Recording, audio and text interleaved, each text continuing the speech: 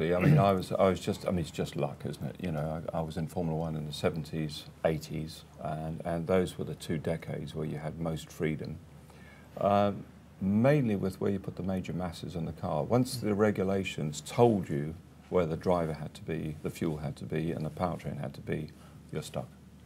In the early days, I mean, you could shift the driver backwards and forwards, fuel, engine.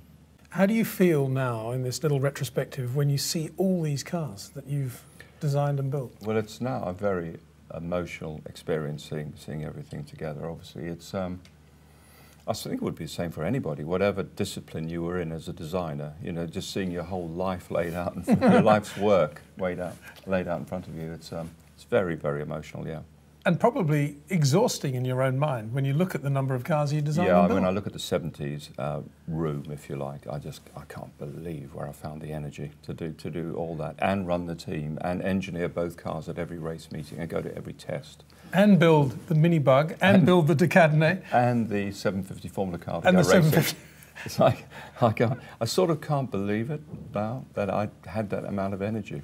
But I've never slept very much, and I still don't, so I think that's... How many hours do you sleep? I sleep about 4.5 hours. That's absolute max. And do you go to bed late and get up early, or how does it work? Yeah, yes, I go to bed late, get up early, yes. I'm at work between 6:30 and 7 every morning. And when is your most creative time? In the morning, definitely, yeah. Pencil to CAD?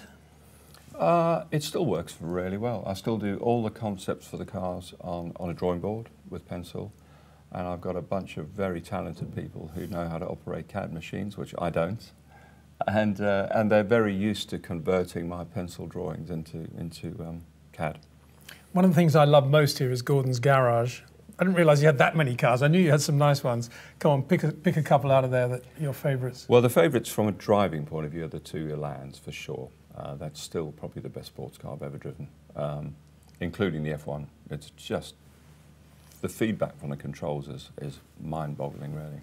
And I'm interested to hear you say there on the plaque that the Elan was a benchmark for you when you were doing the McLaren. Absolutely, I tried to get that steering feel, and I missed it. The F1's good, but it's not as good as an Elan.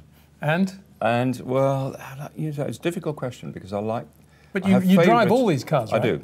I do, yes. Apart from the 48 sprint car because I can't get my foot on the brake pedal, but they're modifying it for me. Fair enough. They are modifying it for me, and I want to drive it.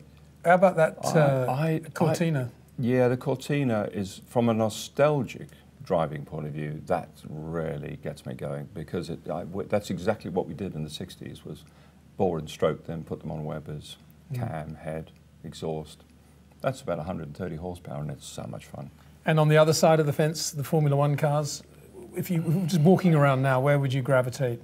It's again, a difficult question because they all mean, the favourites, I've got 3 or 4 favourites, but they all mean slightly different things to me. I still love the 44 as a piece of engineering because it was the car that simplified Formula One cars again. They were getting hugely complex and that went really simple, and it won the first race, so that's really important.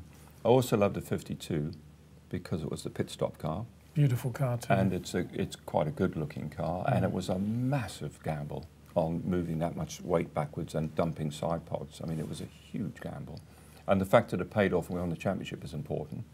And it's funny seeing all those pictures of Charlie and Herbie in there as well. Yeah, it's nice. It's like, that's what I say, this is more like a reunion, this event to me, because I'm getting back with all the old folks. How hungry are you now? 4 hours sleep, I know, obviously getting up early still, but how does your brain work now in terms of getting through the day? I think I'm in the best period of my life with ice cream, because finally I can put something back. All the fun and the lovely times I've had in racing, everything you see here, I've now got to the point where I can take that technology and all that knowledge and give it back to the everyday motorist, and wow, who gets to do that? Normally you get to this age and you go, well, I've done pretty well, I think I put my feet up. But actually to come up with taking Formula One technology and bringing it down to something that's affordable, that anybody could use and have the benefits of the safety and the lightweight, wow, that's a great way to... Well, I was going to say stop, but actually now I'm talking about doing my own cars again. So. Well, I love the way you've got the weights in red everywhere. That's like the most important stat in every car. I don't know whether anybody got it, but that is one formula. that's what it is. Exactly that. Gordon, a great pleasure.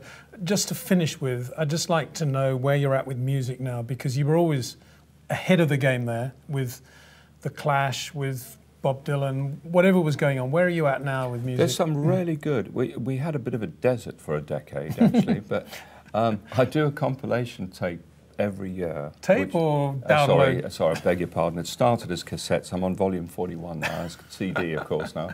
And it's called Oral Attractions. And I started making cassettes to play in the car because I don't like albums. And I'm on volume 41. And what that is all the good new bands I've heard in the year, mixed up with some old favourites. And last year there were so many good new bands, I actually did a volume 40 and 41. So there are a lot of good people out there, but you really have to dig. They're not usually the popular bands. You have to go a bit deeper than that, but there's some good bands out there. So where do you do that digging? Do you actually go to live gigs? I subscribe to One Music magazine, and I have done for 20 years. And they've got the sort of balance that goes on in my head with music. So if they say something's good, generally it is. One more question. How many T-shirts did you have in your loft when you decided to bring them down here for this extravaganza? The T-shirt thing's really funny because Jenna, who's been responsible, one of my PAs who's been responsible for putting this together, she said to me, you know, we should dot some T-shirts around. And this is before we had the warm-up room in mind, around here, from the period, you know, how many do you think you've got? And I said, oh, God, I know some suitcases upstairs. I have no idea. Probably a couple of hundred. So she said, do you mind if we come over and sort them? So they did, and I've got 980.